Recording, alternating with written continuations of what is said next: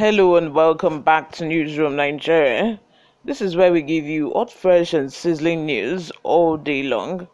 If you haven't subscribed to this channel, please make sure you subscribe. Turn on the post notification bell so that you can be the first person to get notified whenever we upload a new video. Massive thumbs up so that it gets recommended to other YouTube viewers all around the world as well. Lastly, please leave your opinions in the comment section below. Without further ado, let's delve right into the details of today's news. I bear no grudge against Ndume, Abbo, others, Akpabio. Senate President Godswill Akpabio had said he bears no grudge against any of his colleagues over the recent happenings in the Senate. The special advisor on media and publicity to the Senate President, Abbo, made this known on Tuesday in Abuja, hours after the drama had ensued during the plenary. Recall that during Tuesday's plenary, Senator Ndume, APC Borno South, raised the point of order to draw the Senate President's attention to alleged procedural errors committed by him, which were yet to be corrected. Specifically, Ndume referenced a motion on the need for reopening of Nigeria-Niger border, which was moved by Senator Somaila Kawu, NNPP Kano South, which Akpabio allowed to be debated without first having the official title of a motion read as the normal procedure. Ndume, relying on Order 51 of the Senate Standing Rules, requested that the Senate President should allow for the correction of any error made or observed during plenary.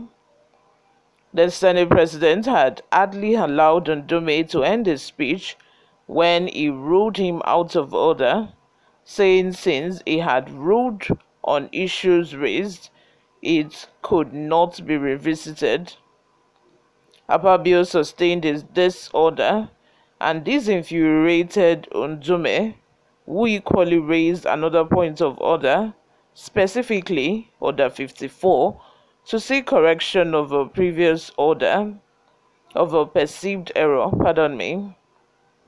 Again, Akpabio ruled him out of order without allowing him to exhaust his line of argument. Following the development, Ndume picked up his documents and a few other belongings and stormed out of the Senate chamber. But in an interview on Arise News on Tuesday, Abbo said his principal abhors no ill will towards any of his colleagues, saying that the embers of the leadership election have been buried and replaced by the fraternal bond of nation building he shares with his colleagues. He also expressed shock at the assertions of a former Adamawa North Senator, Elisa Abbo, that the Senate President influenced the judgment of a court of appeal that sacked him from the Senate. Abbo described his claim as delinquent, provocative, and unbecoming of a distinguished senator. He said, and I quote, "It is only a diseased and uninformed mind that will not believe that the outcome of any court proceeding is a function of the evaluation of facts and evidence within the province of the rule of law. It is uncharitable for Senator Abbo to pour his frustrations on Senator Akpabio or anyone else, and his action betrays the bile he has for Senator Akpabio.